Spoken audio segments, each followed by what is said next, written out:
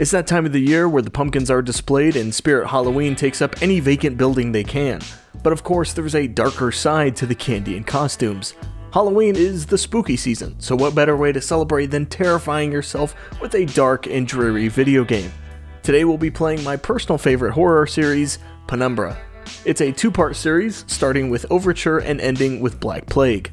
There is an additional title, Requiem, though it's quite disconnected from the other two games and serves as more of a puzzle game rather than a horror game. So let's jump right into the first title and get to the spooks.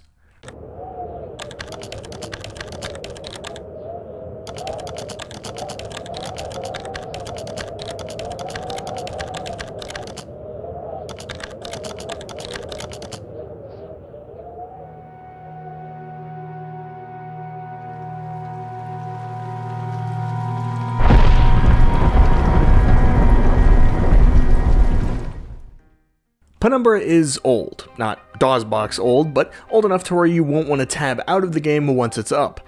This means that the game is quick to download and install, but it also means that those textures are going to look a little fuzzy up close. That doesn't mean that the game looks bad as a whole, quite the contrary in fact. Penumbra houses some of the best lighting, especially considering this game was made over 17 years ago. Whether it be the dim bloom from your glow stick or a nearby light bulb on its last hour, the lighting is what sells the experience. The impressive lighting works wonders, keeping the visuals looking good despite its age. But visuals are only the first part of the presentation, the second being audio. The game can look scary, but if it sounds like a muffled cacophony, you're not going to be sold, and as such, not immersed or invested. We, don't have that issue here. China base in the hooves of the bull.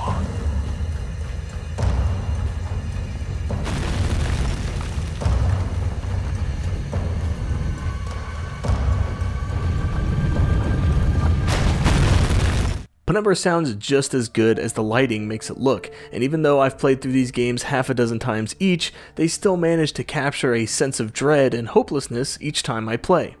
Whether it's the collection of a somber note that hints at larger forces at play, or frantically trying to open the door before you get eaten by whatever otherworldly creature caught your scent, Penumbra always delivers appropriate and memorable moments.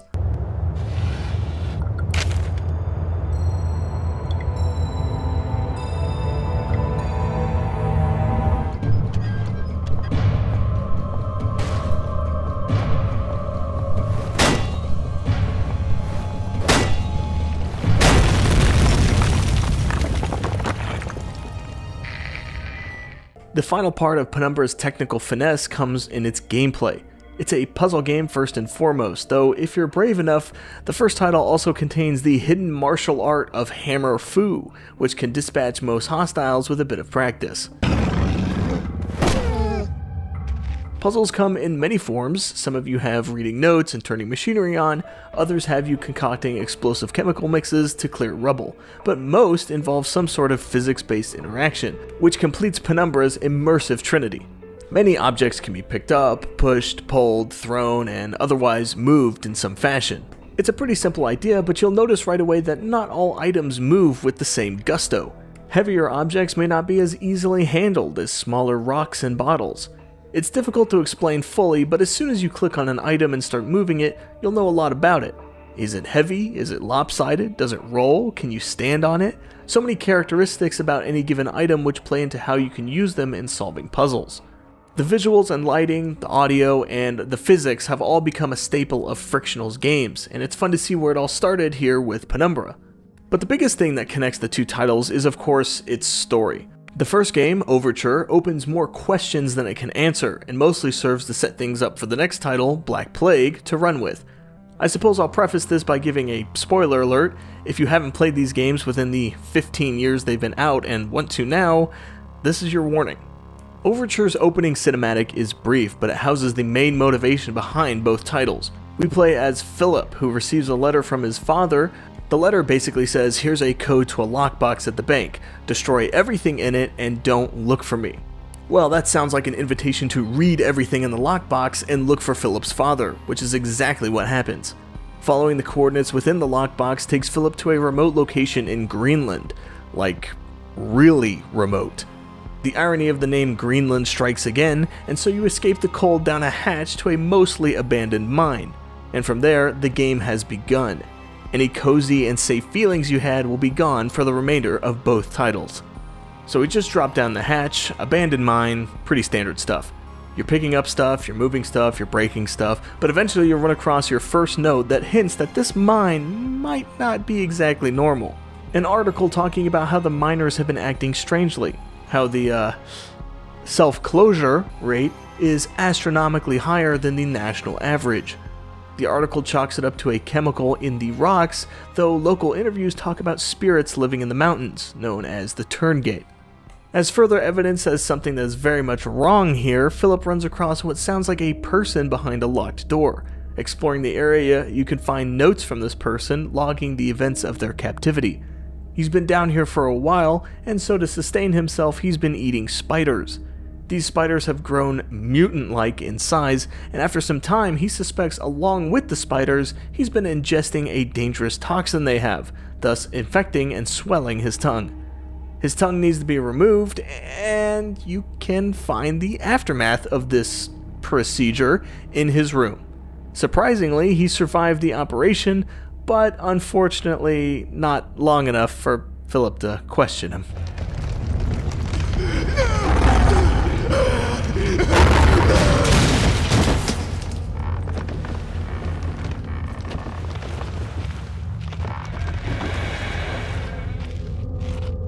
There's smaller stories like this throughout the game, and each note you find is a fun discovery in itself, and each one comes with just a little more information for you to piece together what's happening and why. Once Philip makes it further into the mine, he finds a radio with, unbelievably, a person on the other side. This person is called Red, and he's your guide throughout the game. Well, as much of a guide as he can be, really. He's crazy, like really, really crazy.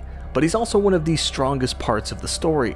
He breaks up the silence, and his voice performance is very well done. I hope that your warped sense of morality is better company than I, because now it is all you have left. I'm sorry. Sometimes my emotions are like a disobedient pet, uncontrollable and often rolling in shit. Better safe than sorry, they say, but I think we are both sorrier than we are safe. A tunnel lies between a nearby watery cave and the place where things are kept. Take the second right from the closed door, and you will find what you seek. There's not a lot of story moments in the game. You're mainly just going deeper into the mine. The goal remains the same: find your father Howard. The notes you pick up give you most of the background, but the game boils down to solving puzzles to go deeper. It's not a terrible way to push the game forward, but you can really see the roots of many ideas here. Some of which get expanded on, like the puzzles and the story. Other mechanics fade away, like equipable tools and combat. Overture does a lot of things really well, but it can still feel like the game is testing the waters with different mechanics rather than committing to some. The second game resolves most of these issues, but we're not there just yet. We still have to kill Red. Yes, unfortunately towards the end of your journey, the only friendly voice left in the mines pleads with you to kill him. There's no other option. He holds the key to progress, and you need to incinerate Red to get it. It's a sad moment. I mean, you don't want to kill him, but as you look through his belongings, you can find out that Red has been down here since he was 14. All that time, alone, with only Shakespeare to keep him company. He sort of owed death at that point.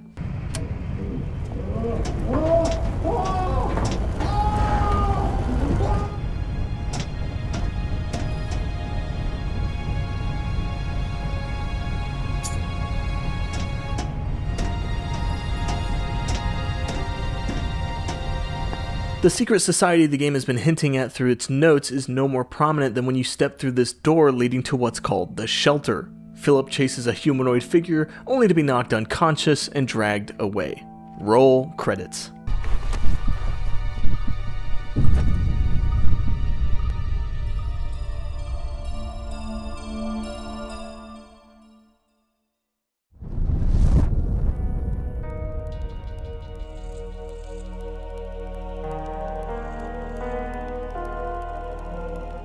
Black Plague picks up right where Overture left off, with a quick and poetic recap to boot. You had to know how far I was willing to go. You had to know how desperate I was. You had to know how lonely I was. You had to know how guilty I felt. You had to know how stupid I was. All of these things. So human, so perfect. And yet still I fail to do what I must now ask of you. Philip awakes locked in a room he was dragged into after getting cracked over the head. Immediately, you can feel the upgrades from the first game. Controls are a bit tighter, with stronger movement and better handling on items. The graphical fidelity is mostly the same, though there's a much better variation in the environments, and the lighting is even better than it was in the previous title. When everything comes together, the game can just look downright amazing. Not to mention the puzzles are far better. The puzzles in Overture aren't bad, but it was a lot of moving boxes to get on top of a shelf, or blocking off tunnels with rocks. Of course, those weren't the only puzzles, there were more complicated ones, but in Black Plague, more of the puzzles are more in-depth, which makes the game as a whole feel more streamlined. Less puzzles where the challenge is doing, and more puzzles where the challenge is thinking, which I personally prefer. So the gameplay is the same, just better. No combat at all though, you're completely defenseless this time. There are ways to defeat the enemies you run across, but it's not exactly intended or accounted for, so for all intents and purposes, there's no combat. But the biggest change is in the story. Not that the original plot was dropped or changed, but there's a lot more answers than new questions here, which can make the second game feel a lot more complete than the first. Towards the beginning of the game, there's a timeline of events which leads you up to the current moment. There's a lot, from the mine being open, to it being used as a bunker in World War II, to the most recent and impactful event, the opening of the Turngat tomb. Throughout the game, you'll learn that the Turngat aren't exactly aliens as much as they are an ancient entity. They're a hive mind which infects hosts. When they infect something, or someone, all their knowledge and memories are slowly shared between the two entities, and it's also theorized that the Turngate may also be able to section off the consciousness of a living person, effectively making them a prisoner in their own mind. Having such control over the host means that the Turngat can also prevent the host from dying by their own hand, which explains why Red wanted Philip to kill him. He was infected and simply couldn't do it himself. Needless to say, none of that sounds very fun. Moreover, within the first hour or so of the game, Philip becomes infected with a new Turngat voice in his head. This entity takes the name of Clarence, based off It's a Wonderful Life. I think I should have a name. Strange. So rare an opportunity to select one's own nomenclature, and yet I find myself at a loss. 3,103 and a half pills you've seen? You only got the first half of It's a Wonderful Life in here. Huh, how does it end? Now I'll never know. You know, Clarence, that's not a bad handle. I am something of a guardian angel. You also get into contact with a few other characters who, by this point, you can probably already guess the fate of. Hey, I think that's a piece of her skull on your shoe. The story of Penumbra is the best part. Sure, it's part scary monster chase, but it's also part Illuminati experiments gone wrong. There's a lot to learn about the secret society, the Turngat, and the various events and casualties of the mine. The secret society was founded by Leonardo da Vinci and later revealed to his pupil on his deathbed. They also don't technically have a name, though internally and unofficially it's called the Archaic. Very fitting. So after the stories of strange happenings in the mine make their way to the Archaic's ears, they decide to check it out, and start by building a research facility called the Shelter underneath the mine. This shelter is completely self-sufficient, which allows them to evade any outsider eyes. For a good 30 years, the shelter functions peacefully, slowly uncovering and studying these Turngat artifacts. That is, until they stumble upon the Tomb of the Turngat. The Archaic opens the tomb, thus releasing the spirit within, which is how all of this happened. The Turngat infects almost all of the staff, thus converting them into those mindless zombies you've been running from. That's the cliff notes of the events leading up to the state of the shelter when Philip arrives. Of course, as I mentioned earlier, Philip also gets infected. Clarence is to Black Plague what Red was to Overture. He breaks up the silence, though unlike Red, Clarence's intentions are malicious through and through. Not only does Philip want him gone, but in the last moments of the game, the Turngat Hive also kills him, stating that he was too human, too individual for the Hive. After that, Philip communes with the Hive and has to pass a series of tests in order to progress. These tests house puzzles with a few solutions, though only the most selfless solutions will please the Hive. Shut it! Once you complete the tests, the turn gate then give you an exposition dump, pleading for Philip to simply let sleeping dogs lie so that the turn gate can be left alone. Philip then sits down to write an email as he slowly loses his mind. Instead of leaving the turn gate alone, Philip calls upon someone to... well, I think he says it best.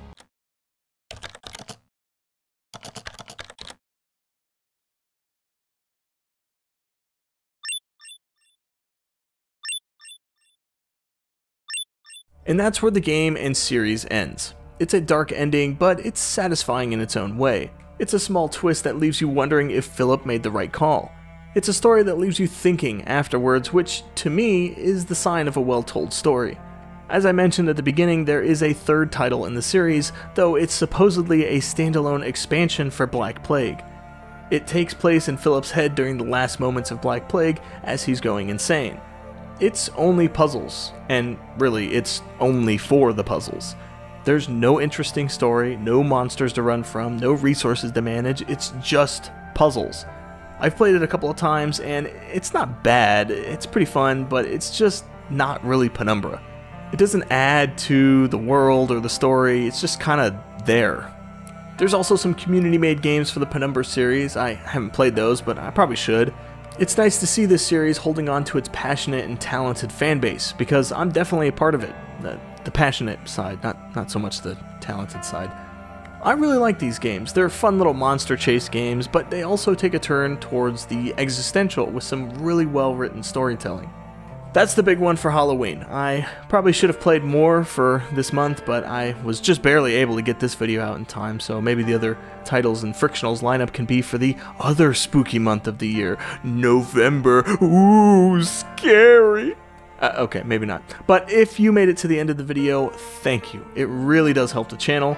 If you want to see more of Frictional Games' lineup, I'd be happy to talk about them. They're all very, very fun. They make some of the best thriller games out there with some of the most interesting stories. If you've played Penumbra or are just hearing about it now, let me know down in the comments. Until next time.